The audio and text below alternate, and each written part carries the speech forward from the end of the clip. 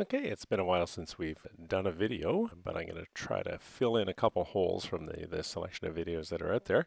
I'm really kind of looking forward to it. Teaching the course again this January. It's been a few years, and so I wanted to see about doing that. So one of the areas that we haven't created any videos on is dealing with trusses. So we're going to deal simply with planar trusses as an introduction. Of course, a truss is a structure that uses axially load-bearing members only, so all the ends of the members are all hinged so that they're not able to carry any other load other than an axial load. And that means that the internal forces align with a longitudinal axis of the member, which gives us the geometry of the force components. So there are a couple unique techniques as far as solving them. So we have a problem here. We have a planar truss. It uses typical 4-3-5 triangles, so we're going to benefit from that geometry. And we're going to use a couple different methods to solve it. The first method we're going to use is the method of sections. This is really useful when you know a very specific line of action, if you will, or a plane point on the structure where you want to know the internal forces, and you can go directly to solving it there. Later on, we'll use the method of joints. The method of joints is particularly useful if you want to solve the entirety of the internal forces in all of the members throughout the truss. So the first step, one to remember, is you can't start looking at the internal forces until we get the external forces complete. To do that, we have to solve for the reactions. So I've gone ahead and I've drawn a free body diagram of the whole truss.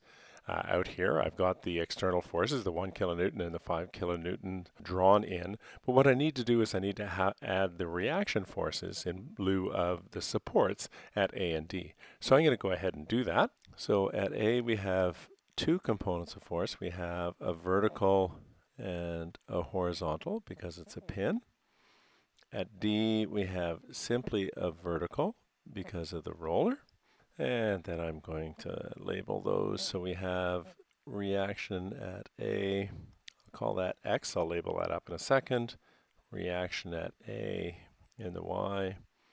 Reaction at D in the Y.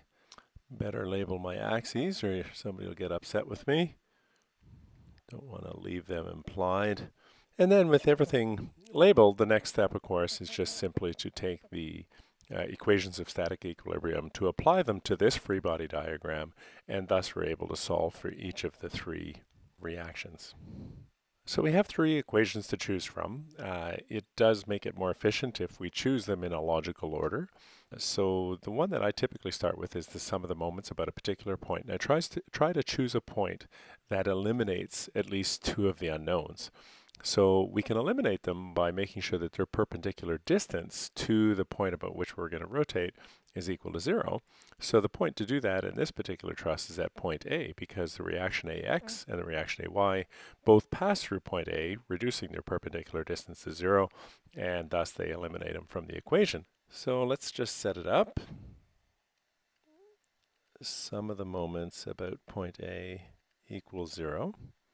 We'll set that up for rotation about point A clockwise as positive.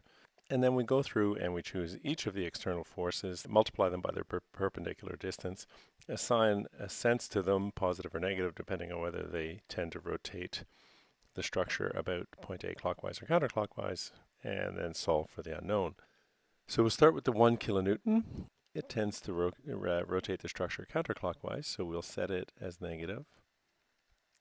And its perpendicular distance is this vertical distance of 4 meters. Then we'll deal with the 5 kilonewtons. It goes in as positive as it tends to want to turn the structure clockwise about point A. So 5 kilonewtons with a perpendicular distance of the 6 meters, the distance between A and F. And finally we have RDY. Again, counterclockwise, so it goes in as negative, multiplied by its perpendicular distance of 9 meters. From there we can solve R dy is equal to 2.889 kilonewtons. Now you see that has probably an excessive number of significant digits, but what I'm going to try to do is to avoid truncation error as we go through this system, which is I mean, truss problems are fraught with truncation error, so you always end up with these minor inconsistencies as you go through. So by carrying multiple digits and then rounding off at the end to a reasonable number of significant figures, we kind of avoid that numerical problem. So then I'm going to do some of the forces in the x direction equal to 0. So going through our structure, we have RAX, which is in the positive direction. We subtract from that the 1 kilonewton, and that's all we have horizontally. So that really tells us that RAX is equal to 1 kilonewton. And we've drawn it in the right direction because we came up with a positive value. And that leaves just some of the forces in the y direction. Set it equal to 0. We have RAY, positive up. Going across, we have the 5 kilonewtons going down, so it's a negative, plus reaction dy, which is positive going up. So we have a value for RDY, which is 2.889 kilonewtons.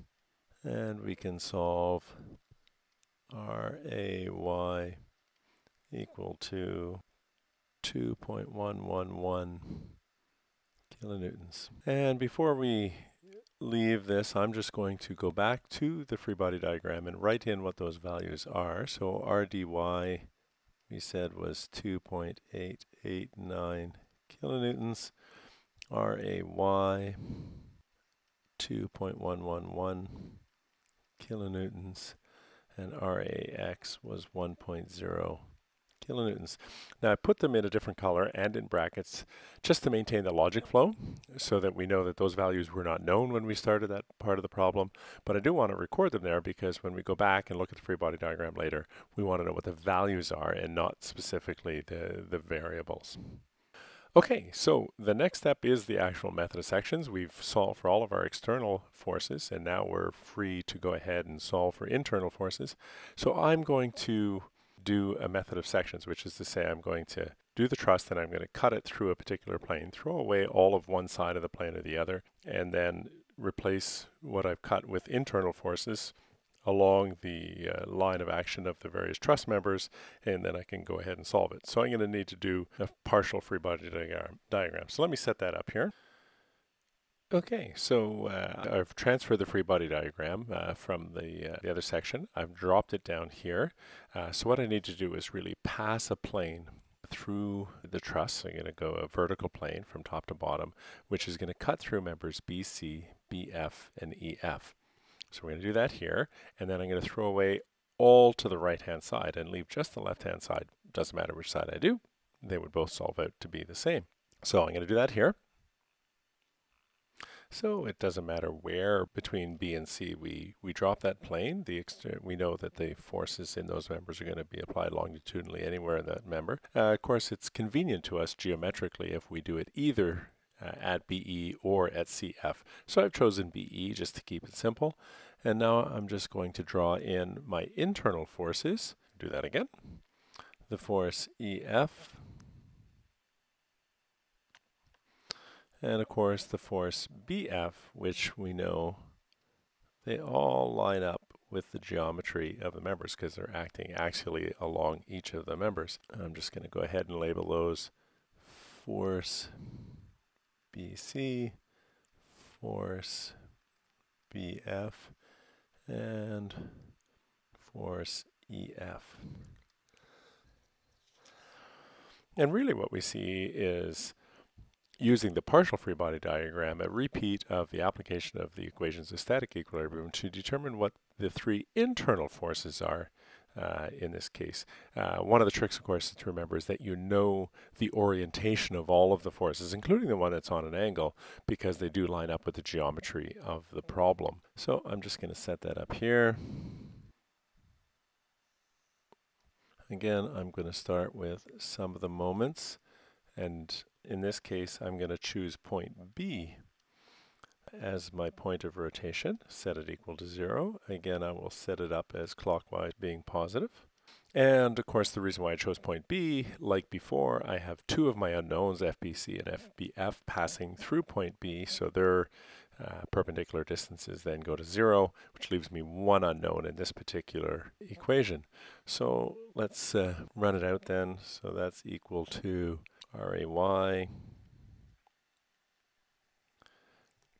multiplied by its perpendicular distance of 3 meters, positive going clockwise about point B, minus RAX, trying to rotate it counterclockwise about point B, multiplied by its perpendicular distance of 4 meters, minus the force EF, again going counterclockwise, so a negative and a perpendicular distance of 4 meters.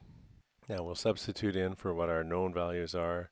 So we know RAY as 2.111 kilonewtons, and we know RAX as 1.0 kilonewtons, and that means we can solve for the force EF is equal to 0.5833 kilonewtons.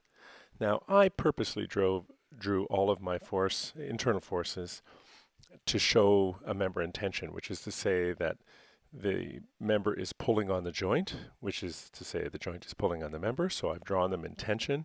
So if I get a positive number, I know it's going to be in tension. In this case, I got a positive number, so I can also identify that that member is in tension.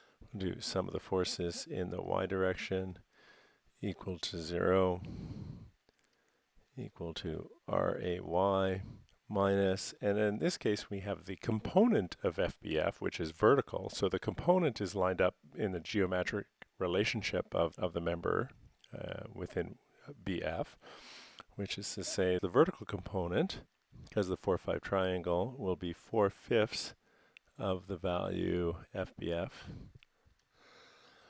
And that's it. There's no other vertical forces. So again, we can solve directly for FBF is equal to 2.6388 kilonewtons. And again, it's positive, so we know it's going to be in tension. And then finally, sum of the forces in the x direction equal to 0. So what do we have? We have RAX positive right. We have FBC positive right. And the horizontal component of FBF, so that will be in the ratio of 3 to 5. And finally, we have FEF.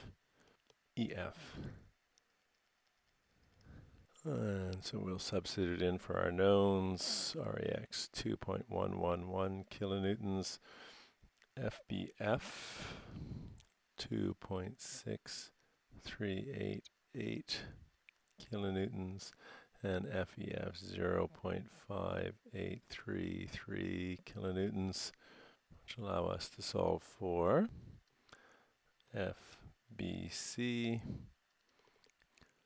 equal to negative 3.166 kilonewtons. Because it's negative, we know that it is in compression and that we have drawn the force in the wrong direction. And so that's it. We've actually solved this problem. We've been able to jump directly to the internal resolution of the forces BC, BF, and EF using the method of sections after we solve for the external reactions. And that about sums it up. So we're going to clear the screen, we're going to come back and we're going to do the same problem, only we're going to use the method of joints and carry that through to solve for all the problems or all the members of the truss.